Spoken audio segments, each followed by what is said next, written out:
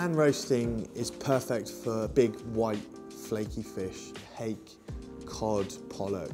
You're treating it like meat, and fish structurally isn't like meat. Very often it's flaky. So what you need to do is remove that texture of the fish. So we do that by curing it for 25-30 minutes in salt. And what that does is remove some of the water from the fish.